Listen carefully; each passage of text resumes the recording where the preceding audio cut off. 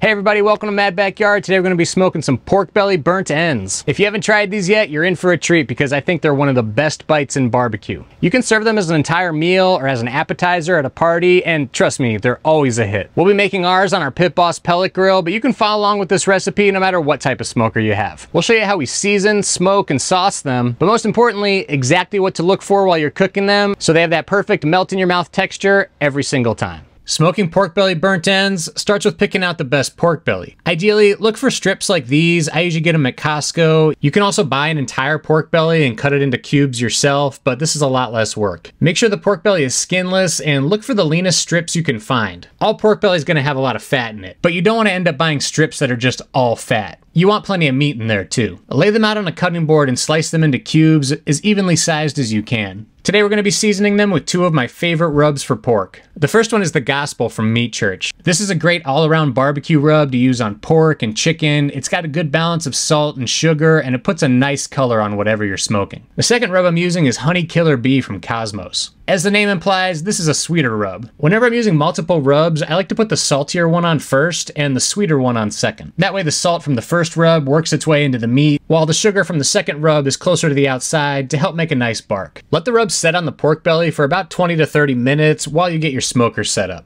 Today we're going to be using our Pit Boss Pro Series 1150, and I'll be using these gourmet blend barbecue pellets from Bear Mountain. Make sure you always store your leftover pellets in a good airtight container like this one from Oklahoma Joe's. They'll last longer, and I think they do make better smoke when they stay dry and aren't exposed to humidity. I like this storage bucket because of the mesh screen you can use to sift out some of the sawdust before you add them to the hopper. I'll put a link to it in the description if you want to check it out. Next, we'll turn on the pellet grill, let it run through the startup cycle, and set the temperature to 270 degrees. I'm going to be lighting up a smoke tube with some more of the Bear Mountain pellets, interspersed with some cherry wood chips as well. We made an entire video showing you exactly how to light a smoke tube. It's an easy way to get some extra smoke flavor when you are using a pellet grill. I'll put a link to that video down in the description as well. Also, quick reminder to always open the exhaust chimney on your pellet grill as much as it'll go when you're using a smoke tube. It really makes a big difference in helping keep the smoke tube from going out on you after you close the lid. Today we're going to be putting the pork belly cubes on a wire rack over a foil-lined baking sheet. This will make it a lot easier to rotate them and move them around all at once, rather than putting them on the Pit Boss grates directly. It'll also make cleanup a lot easier later on. You want them on the wire rack raised up above the baking sheet, rather than on the baking sheet itself. This will help make sure there's plenty of smoke and airflow around all sides of the pork belly, and so that when the fat renders, it has a place to drip down below.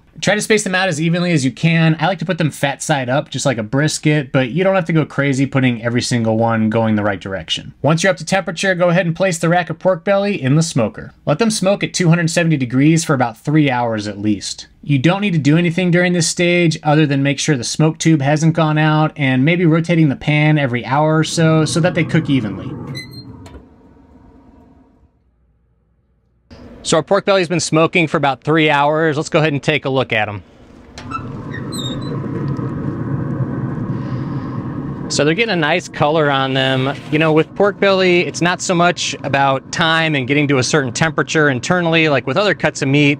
It's really more about look and feel and how the fat's rendering and how the bark on the outside is looking. So you can see we're definitely getting fat render at this point, but there's still a lot of internal fat that needs to render out. This would not be very edible if I took a bite into this right now, but they're getting a nice color on them. They're getting some smoke, nice outside crust. So what I think I'm going to do is I'm going to rotate these again because some of the ones on the edges are getting a little more done, but I'm going to let these run for maybe another hour or so.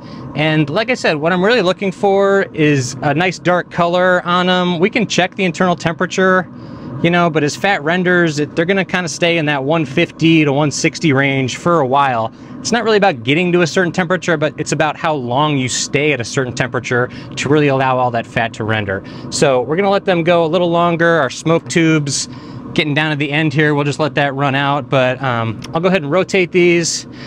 Let's give them one more hour, and then we'll see how the bark's looking at that point before we take them to the next stage.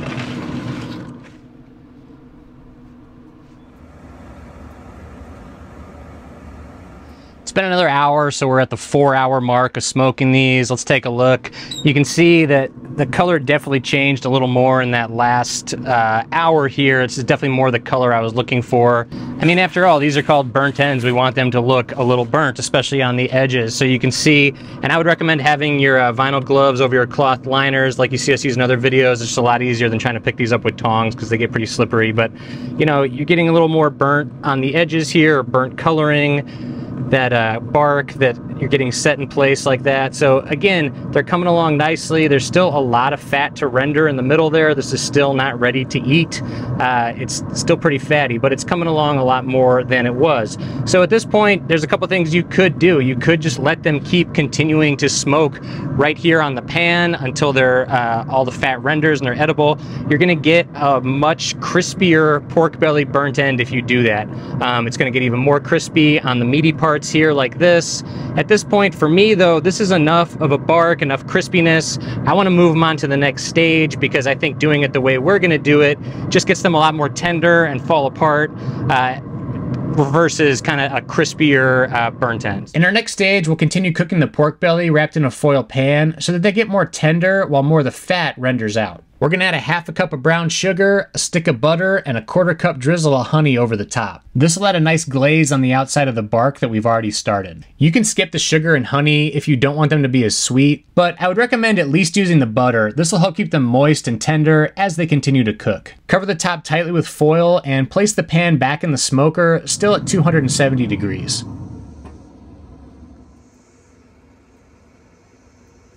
Pork belly's been braising in the butter and sugar for about 2 hours now, and I want to show you kind of what I'm looking for to know that this stage is done. So let's go ahead and open up our foil. And you can see they still keep their bark pretty nice, which is what we want, okay? But what we're looking for is, you remember there was fat on the top of the pork belly when it was raw, and there was fat running through the middle. So we take a piece like this, you can see that it's starting to fall apart now. That's what we want, because this fat in the middle, it's rendering, it's melting, it's becoming more melt in your mouth, which is going to give you that better bite and that better texture versus it being rubbery where you can't pull it apart. So this is what I'm starting to look for to know that the pork belly burn ends are done. As far as the fat on the top of the pork belly, let's find a good piece here. So here's a piece with some on top. You're gonna have fat on the top still. Try to bring it in the sunlight so you can see. You're gonna have fat on the top. I mean, this is pork belly, but there's your meat, there's your fat on the top. But what you want is that when you kind of push your finger into it, it gives a little more like that versus just bouncing back and being rubbery. So that's more of that melt in your mouth texture that you're going for. You remember back when we made our brisket and we were pushing on the bark on the outside to make sure that our finger went into it versus being bouncing back to know that it was ready to get wrapped. Kind of the same idea on the pork belly here. So now you've got this nice crispy, good meat with this soft fat, and it's just ready to go. So we're gonna go ahead and get it out of all this butter and grease here and put it in a fresh pan. And I mean, at the end of the day, just give it a taste test. You can take one of these and give it a try. If it tastes chewy and rubbery, you know, put it back in for a little longer. It's not ready yet, but if it's falling apart and it tastes good, then it's ready to go. So that's the ultimate test at the end of the day. So now we got our pork belly burn ends in a nice clean pan. We're gonna take a little bit of apple cider vinegar. I like to do this especially on really, you know, rich, heavier barbecue dishes like this. Just about a couple tablespoons there, and we're gonna lightly drizzle this over the pork belly, trying to get it kind of evenly around, and then we're gonna toss and coat it. And the reason I'm doing this is because we got so much fat and salt and sugar, and you want to have that little bit of acidity to kind of cut through all that, and that's what's really going to get you that, you know, all around flavor just kind of hitting on all cylinders. So don't neglect to add a little bit of apple cider vinegar. You know, you can add it to your barbecue sauce or put it on first like I'm doing, however you want to do it. That's what keeps people, you know, reaching back for another bite and makes it, you know, addicting. So you want to make sure you're getting a little bit of acidity in there. Next thing we're going to do is add our sauce. I'm going to use this Blues Hog Raspberry Chipotle. I love this sauce on pork. I've actually never used it on burnt ends before, but I'm really excited. It's made with real raspberries, real Chipotle peppers. I'd highly recommend checking it out if you haven't. If you've never used Blues Hog sauce before, their Tennessee Red is really good on pulled pork. We did that in our pulled pork video, and then you see me use their Champions blend all the time. So when some of these are falling apart, you can see, like this one, and that's how we know they're ready to go. So that's okay. Just be a little gentle, you know, putting the sauce on. We're gonna go a little more, and we're gonna throw this back in just for about 20-30 minutes or so, just to get this sauce nice and tacky on the pork belly. We're gonna leave the foil off this time and just kind of let the air get at it a little bit to thicken up a little bit, and then they'll be ready to eat.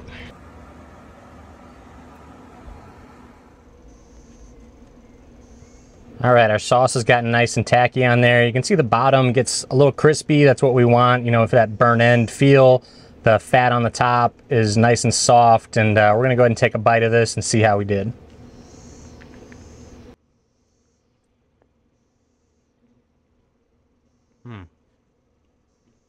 It is so tender, so delicious. If we hadn't let the fat render, given enough time as we did, you would not have been able to bite through it like I just did there. It would have been rubbery and kind of nasty biting through it, but this is just delicious. Melt in your mouth. You've got plenty of sweetness, saltiness from the rub, smoke flavor. That raspberry chipotle sauce is delicious on this, as I assumed it would be. I definitely recommend trying it out if you haven't tried Blues Hog before. These are really, really good. You don't really have to let them rest that long. Serve them while they're hot and they're ready to go. We hope you enjoyed this video. I'll put a link to the full step-by-step recipe at madbackyard.com down in the description below if you want to print it out. I'll also put links to all the products we used today down in the description as well. Thanks for watching.